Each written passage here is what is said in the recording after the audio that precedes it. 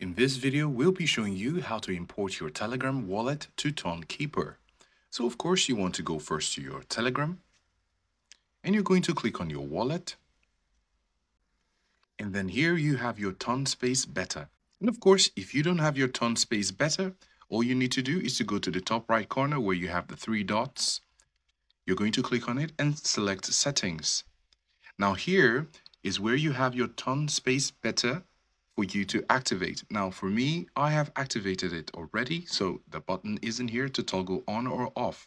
But when you toggle it on, you're going to go back to your wallet and click on it and initialize your TonSpace Beta. Because when you've done that, you can now click on it and go to the top right where you can click on the three dots and go to settings. And then you're going to click on TonSpace Beta again. And here you can see your recovery phrase. So it's actually when you're initializing your TonSpace Beta, that is when you're going to have your recovery phrase. So all I have to do right now is to tap on this area here in order to view my passphrase.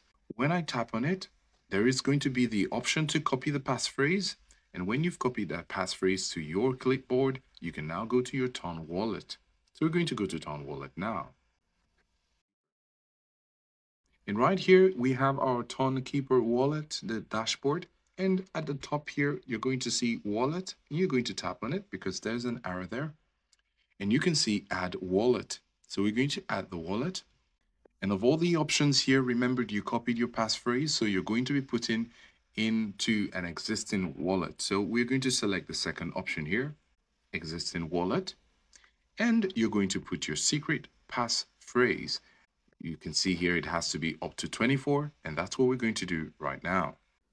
So now we find ourselves here, and this is after we have put in our 24-word passphrase, and we clicked on continue, and now it's asking us if we want notifications for this particular wallet. So we're going to enable notifications, and we can select the icon, the color, any customizations to our wallet. So we're going to put something like this, and we're going to save. And now we have our second wallet. So we have our first wallet and our second wallet. And this second wallet is from our Telegram wallet.